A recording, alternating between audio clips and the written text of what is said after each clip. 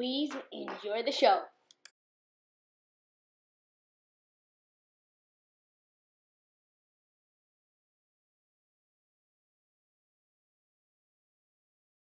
Jackie Robinson was born January 31st, 1919 in Georgia. Jackie Robinson grew up in Pasadena, California. His dad left when he was a little boy.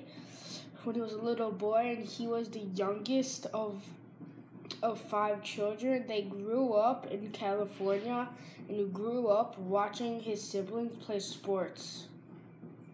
He was the first black person to play baseball, and he showed the world you could do things in life that are hard if you try. He helped with racism.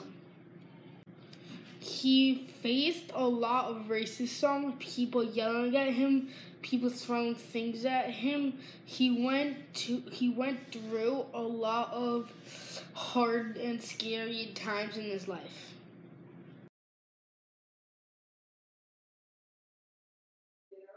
Thank you for watching my show.